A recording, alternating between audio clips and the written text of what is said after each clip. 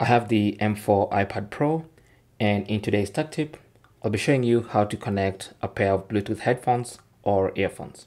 Okay, so the first thing you want to do is go to your iPad settings. So just tap on settings, and on this left hand side panel, tap on Bluetooth, and make sure Bluetooth is enabled first of all. Okay, now if it's disabled, you won't be able to do any of this. So make sure this is turned on like that.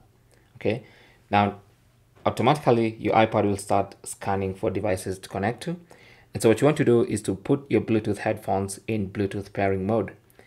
Now different Bluetooth headphones have different ways of putting them in pairing mode. For these ones, all I have to do is switch them on,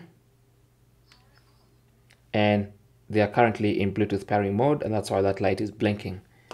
So you need to find out how to put your own Bluetooth headphones, depending on their brand, in Bluetooth pairing mode.